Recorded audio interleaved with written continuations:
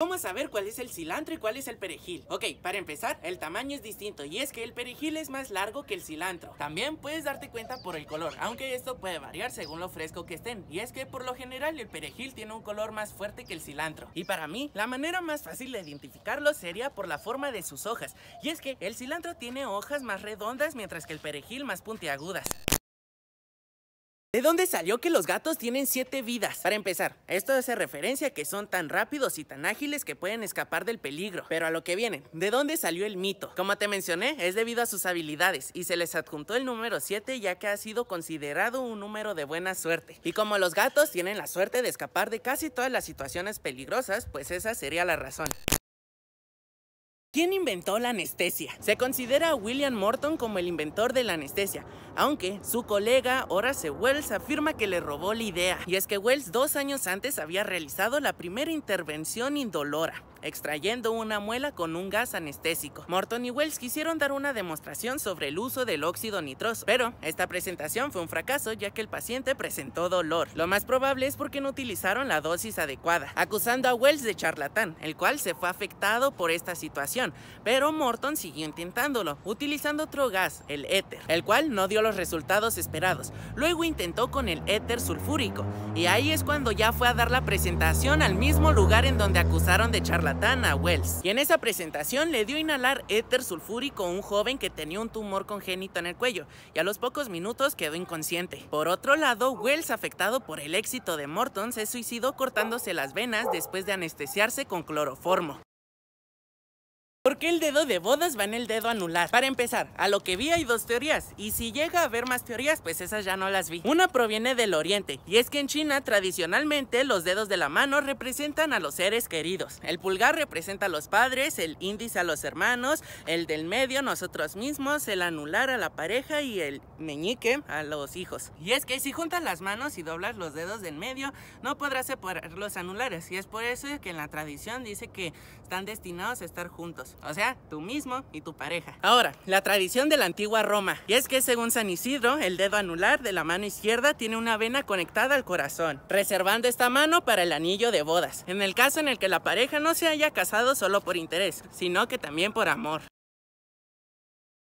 Como a lo mejor ya sabes, cada 4 años hay un día extra. Y ok, sabemos que un año tiene 365 días, pero a lo mejor lo que no sabes es que aparte de esos días quedan 5 horas 48 minutos y 56 segundos restantes, por lo que no los tomamos en cuenta y cada 4 años esas horas se juntan y se convierten en un día extra, el cual sería el 29 de febrero. ¿Cómo se genera un arcoíris? Algo que debes de saber es que el sol produce luz de todos los colores. Por lo tanto, al momento de llover u otra cosa que implique el agua, como lo sería cuando riegas tus plantas, se logra apreciar un arcoíris y esto es debido a que las gotas de agua actúan como pequeños prismas. Y cuando la luz del sol las ilumina de manera adecuada, la luz se separa en sus colores formando un arcoíris. ¿Por qué se llama Bluetooth? Por si no sabes o nunca lo habías pensado, Bluetooth significa diente azul. Pero ¿por qué decidieron ponerle este peculiar nombre? Pues esto es en honor al vikingo Harald, el cual se decía que tenía un diente azul, por lo que le pusieron Harald Blattand, pero en inglés es Harald Bluetooth. ¿Pero por qué es conocido? Pues es conocido por haber unificado las tribus noruegas y las suecas danesas. ¿Y qué es lo que hace el Bluetooth? Unir la comunicación entre los distintos dispositivos. Ojo, tenía el diente azul o los dientes ya que le gustaba comer arándanos y tras comerlos se le manchaban los dientes o algo así. ¿Por qué bostezamos? La realidad es que aún no se sabe con claridad por qué realizamos el bostezo. Y es que podrías decir que lo hacemos cuando estamos cansados, pero también lo hacemos al despertar o cuando estamos aburridos y no necesariamente estamos cansados. Y es que hasta ahora existe la teoría de que el bostezo es un mecanismo de enfriamiento del cerebro. Esto debido a que al bostezar se expanden y se contraen las paredes del seno maxilar, lo cual bombea aire al cerebro, lo que hace disminuir su temperatura. ¿Por qué los cadáveres flotan? Ok. El aire es lo que nos hace flotar. Entonces, si una persona muere ahogada, esta ya no tendrá aire en sus pulmones, sino agua. Entonces ya no tendrá aire que la haga flotar y este cuerpo terminará hundiéndose. Pero al paso del tiempo, comenzarán los procesos de descomposición que liberarán gases y se irán acumulando en las cavidades del cuerpo. Entonces, esto hará que vuelva a la superficie del agua. ¿Por qué cuando comemos picante nos arde la boca? Primero que nada, enchilarse está más asociado con el dolor que con el sabor. Y es que lo los chiles contienen una sustancia que se llama capsaicina, pero ¿sabes por qué la tienen? Prácticamente se trata de evolución, ya que las plantas silvestres de Chile empezaron a producir capsaicina como un método de defensa. Todo esto para que los mamíferos no se los comieran, y es que es mejor que las aves se coman los chiles por dos razones. La primera y la más importante sería porque estos esparcirían las semillas por todo el mundo, y la segunda es porque ellos no tienen los receptores TRPV1, o sea, no experimentan el chile de la misma manera que nosotros. ¿Por qué algunos conejos tienen los ojos rojos? Fácil, esto es debido a que son albinos, pero ¿por qué los ojos se ven de color rojo? Esto es debido a los vasos sanguíneos que soportan el iris, y para que sepas, los conejos albinos son iguales a los otros conejos, y su cuidado básico también, solo lo que sería un poco diferente sería su visión. Aunque es peor, no es horrible. La razón es que pueden ser más sensibles a la luz por la falta de melanina. Diferencias entre las liebres y los conejos. Ok, para empezar, el tamaño. Las liebres son más grandes que los conejos, y es que sus orejas y extremidades son más grandes. El tiempo de gestión es diferente, ya que el de las liebres dura 42 días, mientras que el de los conejos 30 días. Aparte, las liebres ya nacen desarrolladas, ya tienen pelo y abren los ojos, mientras que los conejos nacen sin pelo, sin abrir los ojos, y de pilón no pueden caminar ni regular su propia temperatura. Y para que sepas, las liebres son animales más solitarios que los conejos, los cuales sí son más sociables. ¿Por qué olvidamos los sueños? Debes de saber que nuestro cerebro pasa por diversas etapas, pero en esta ocasión solo nos centraremos en la última, la etapa de sueño REM o el sueño de movimientos oculares rápidos. Aquí es en donde se generan los sueños. Y es que una investigación en ratones sugiere que la etapa de sueño REM también contiene un periodo de olvido activo. Lo más probable es que esto ocurra para evitar la sobrecarga de información. ¿De dónde salió la forma del corazón? La primera civilización en utilizar una forma parecida a la que nosotros utilizamos fue la egipcia, pero como verán, no es igual a la que nosotros utilizamos. Así que, ¿de dónde exactamente salió esta forma? Pues de la antigua civilización griega, ya que ellos utilizaban exactamente el mismo símbolo que utilizamos nosotros para representar el corazón. Y es que se han encontrado monedas acuñadas con la forma del corazón, pero la realidad es que no era por el corazón, sino que por la semilla de una planta que se llamaba silphium, la cual ya se extinguió. Y es que esta planta tenía muchas utilidades, pero la que más resaltó fue la de anticonceptivo. ¿Y por qué una semilla terminó representando el corazón? Pues los historiadores creen que como era utilizada como anticonceptivo, la relacionaron con el amor y la sexualidad. Aunque cabe aclarar que esto solo es una teoría. Y ahora, ya sabes la respuesta de ¿cuántas neuronas tenemos? En promedio, un ser humano tiene de entre 67.000 millones a 86.000 millones de neuronas, las cuales se encargan de recibir, procesar y transmitir información que reciben a través de señales eléctricas y químicas. Tal vez ya hayas oído hablar que excederse en las bebidas alcohólicas puede matar tus neuronas, pero la realidad es que no las mata, sino que las daña, afectando la función cerebral que incide en las conexiones entre las células cerebrales. ¿Sabías que a los ciervos se les caen los cuernos? A este proceso se le conoce como desmogue y ocurre en las últimas semanas de invierno o en las primeras semanas de primavera. Y a partir del momento en que se les caen los cuernos, estos van creciendo poco a poco y el proceso se repite año tras año. Dato curioso, ¿sabías que si un cadáver cae boca abajo en el agua, es posible que nunca se hunda hasta el fondo del agua? Esto es debido a que no existiría una posibilidad en que el aire pudiera salir de sus pulmones. Pero, si este cae boca arriba, el aire podrá escapar y el agua lo reemplazará, lo cual ocasionará que se hunda rápidamente. ¿De dónde sale el viento? La respuesta es más fácil de lo que piensas, y es que esto es debido a la diferencia de presión que existen en los diferentes puntos de la atmósfera. Y esto porque el aire se desplaza de las zonas de alta presión a las de baja presión, generando el viento. Y ahora ya sabes, ¿qué es el dermografismo? Este es un trastorno el cual te permite dibujar, escribir o lo que quieras hacer sobre tu piel, ya que al momento de rasparla se pondrá de rojo y luego saldrán unas ronchas, y por lo general desaparecen en un lapso de 30 minutos. Solo para que sepas, el proceso de formación de un diamante puede tardar de millones a billones de años, y este proceso ocurre a unos 150 a 200 kilómetros bajo la superficie. Esto porque hay condiciones extremas, teniendo la temperatura y la presión adecuada. Y si te preguntas por qué los diamantes emergieron a la Tierra, esto es debido a las erupciones volcánicas.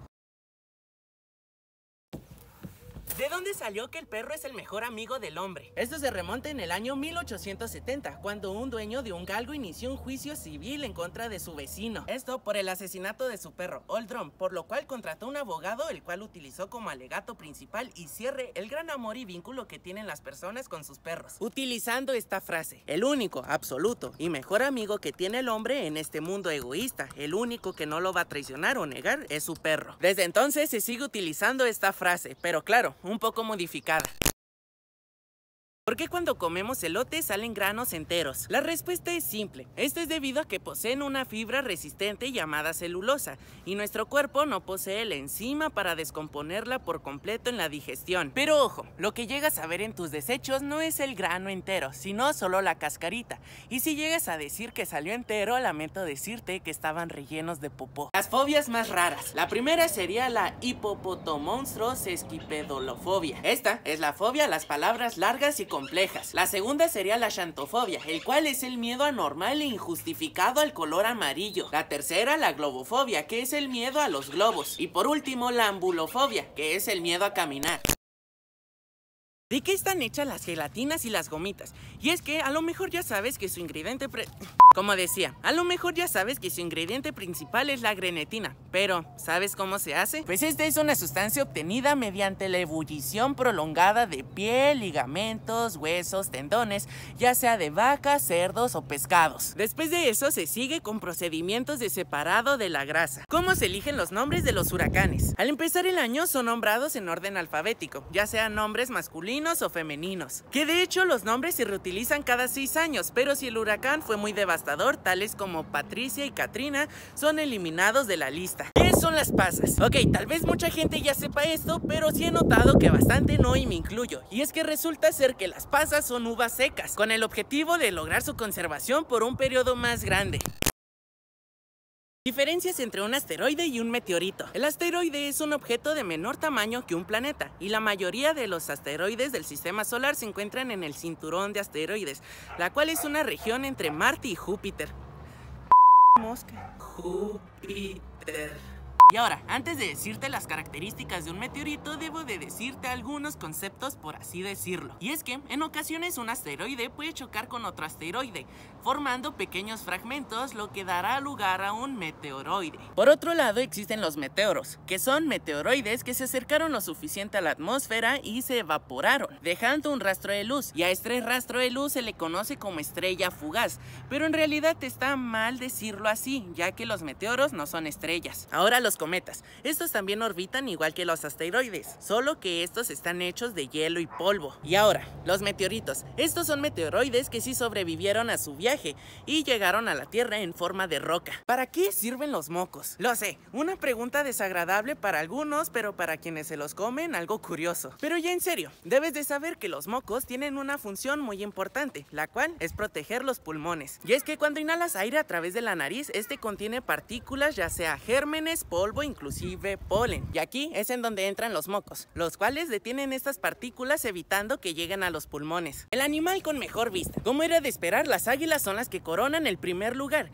y es que su vista puede ser de 4 a 8 veces mejor que la de los humanos. Espero no equivocarme, pero lo que estuve leyendo es que sus retinas tienen células que detectan más luz que la de los humanos, lo que les da la capacidad de ver pequeños detalles, como también las fobias, que son mucho más profundas que la de nuestros ojos. Por si no sabes qué son las fobias, que yo tampoco sabía, estas son estructuras en forma de cono que están en la parte posterior del ojo. La de los humanos se asemeja a un recipiente poco profundo, mientras que la de las águilas se asemeja a una U. Y tal vez la forma de la fobia de los ojos de la águila les permite que funcione como un lente telefoto. Por si no sabes qué es un lente telefoto, este es un lente que permite acercar las cosas sin necesariamente software, sino que en la propia óptica del lente. ¿Por qué los ojos de color son más sensibles? La melanina es lo que le da el color a los ojos, y es que cuando la luz entra en contacto con la melanina de la retina es reducida para evitar la hipersensibilidad. Por lo tanto, como los ojos claros tienen menos melanina, tendrán menos melanina para reducir la luz, y es por eso que los ojos claros son más sensibles que los ojos oscuros. ¿Es malo comer oro comestible? Primero que nada, ¿cómo se hace el oro comestible?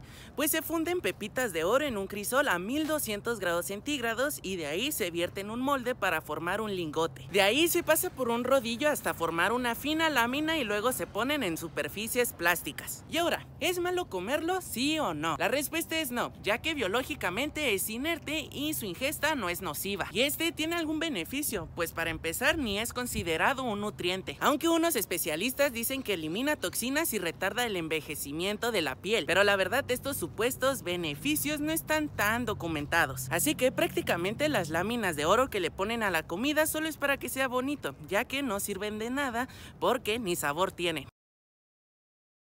¿Para qué sirven las moscas? Tal vez de las tantas veces que una mosca te ha molestado te has hecho la pregunta, ¿para qué sirven? Y es que la realidad es que sí tienen algunas funciones. Por ejemplo, polinizan plantas, devoran cadáveres en descomposición y se comen los residuos de tu drenaje. Al igual que dañan cultivos, propagan enfermedades y otras cosas que muy probablemente no sean buenas. Los perros pueden oler el cáncer. Según un estudio de una revista médica, los perros pueden olfatear el cáncer de intestino mediante el olfato, independientemente si la enfermedad se encuentra en su fase inicial. Para no alargarme mucho, las pruebas se llevaron a cabo en un perro labrador especialmente adiestrado.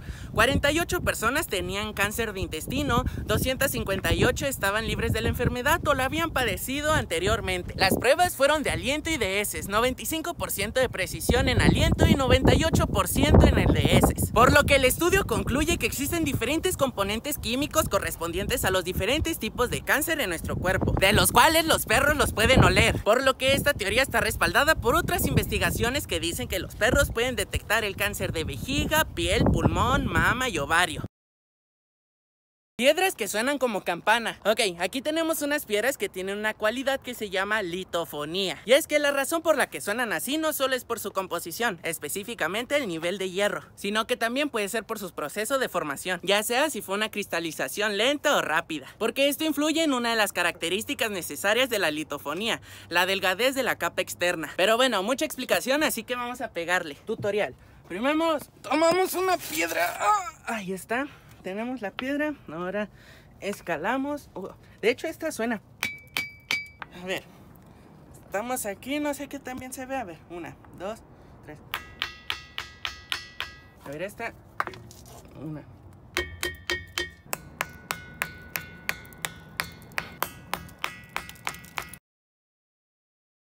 ¿Por qué la tierra es café? La tierra puede variar de colores según los minerales que la conformen. Por ejemplo, los compuestos de hierro le enrojecen, mientras que el humus le da ese color marrón oscuro. Y por si no lo sabes, el humus son los restos de las plantas y de los animales, y es por eso que la tierra, marrón oscuro, es especialmente fértil. ¿Te puedes morir por las cosquillas? La respuesta es sí, ya que en algunos casos el exceso de cosquillas puede ocasionar un desmayo, un paro cardíaco, una asfixia o un derrame cerebral. Y esto es debido al estrés que pueden llegar a ocasionar. Y ahora ya sabes la respuesta de ¿qué pasa si comes nieve? Para empezar, esto no servirá para hidratarnos. Y dirás, ¿no se supone que la nieve es agua congelada? Pues primero que nada, comer nieve lo que ocasionará será aumentar tu temperatura de golpe. De igual manera, te provocará quemaduras en la boca y en los labios que te dificultarán comer si éstas se llegan a infectar. Aparte, la nieve te puede llegar a ocasionar diarrea por las bacterias que pudiera llegar a tener. Por lo cual, si estás perdido, esto no te beneficiará ya que la diarrea te deshidratará. ¿Qué sucede cuando morimos?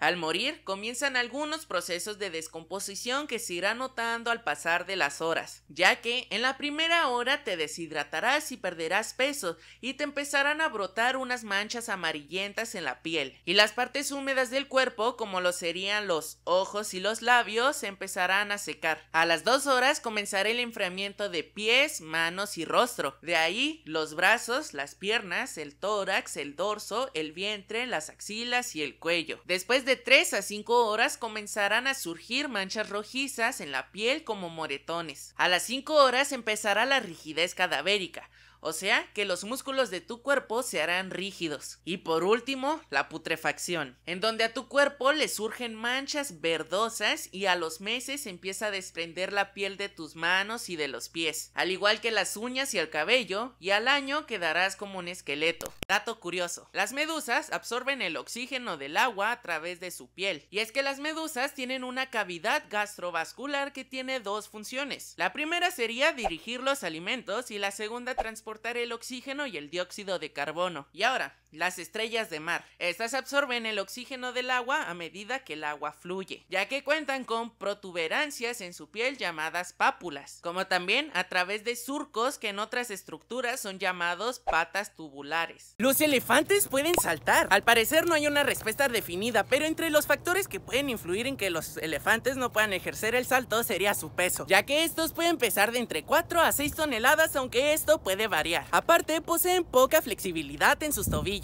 Y por último, el saltar en el medio animal es un medio de escape. Los animales pequeños lo realizan para escapar de sus depredadores, pero los elefantes no lo necesitan debido a su gran tamaño. Y esa podría ser otra razón por la que nadie los ha visto saltar. ¿Las uñas y el cabello siguen creciendo al morir? La respuesta es no. Y si bien pudiera parecer que están creciendo, esto sería debido a que el cuerpo al morir empieza a secarse, por lo que la piel se retrae, dando la apariencia de que las uñas y el cabello siguen creciendo. Y ahora, ya sabes qué responder si te preguntan. Volcanes que si erupcionan serían devastadores. El primero podría ser el volcán de Iwo Jima en Japón, que podría provocar un tsunami de unos 25 metros de altura, afectando al sur de Japón y parte de China, a ciudades como Shanghái y Hong Kong, como también el volcán de Chiltepé en Nicaragua. ¿Y por qué es peligroso? Esto porque tiene la posibilidad de erupción en los próximos 100 años, y la parte mayor afectada sería Managua, debido a su cercanía y densidad de población. Por si no sabes qué es Managua, esta sería la capital de Nicaragua, la cual tiene una población de 1.052.000 personas, o al menos eso en 2019.